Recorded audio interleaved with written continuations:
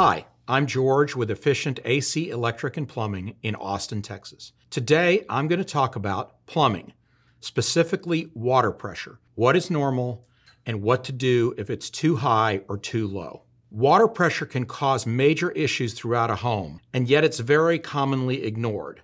Mostly when water pressure comes up, it's considered low. That is, your home has low water pressure, you don't like the flow to your shower, you don't get enough flow to your sinks, whatever it is, but it's annoying you. And that's the easily identified water pressure issue, usually without measurement. High water pressure can cause even more issues than low water pressure, but it can be silent. You may love the high water pressure, but it's not good for parts of your home. First, how do you measure water pressure? If you want to do it yourself, you can buy a device either on Amazon or go out to Home Depot. You can buy a device that goes on one of your hose bibs and you can get a measurement. You screw it down, tighten it up, turn the water on, and check the pressure. The normal range of pressure is between 40 pounds per square inch and 80 pounds per square inch. What happens with higher pressures and why are they bad? Higher pressures, say 100 pounds per square inch or higher, can do damage to your fixtures, to your appliances, to your home. That pressure is not what they're typically designed for. 100's usually the outer limit. So when you're running at pressures higher than that, and you blow a seal in one of those, you could flood your home. So not only do you have to repair that, you have to repair your home. Very bad. How to solve high water pressure?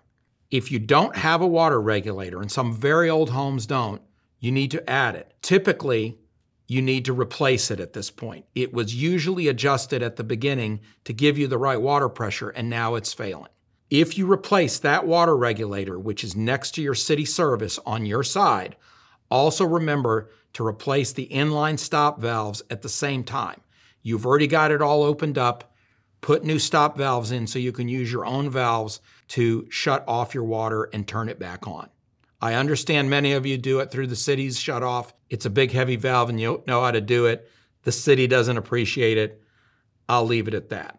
On the other side, how to solve low water pressure, you really have to figure out where it's coming from. It also could be a faulty regulator which needs to be replaced.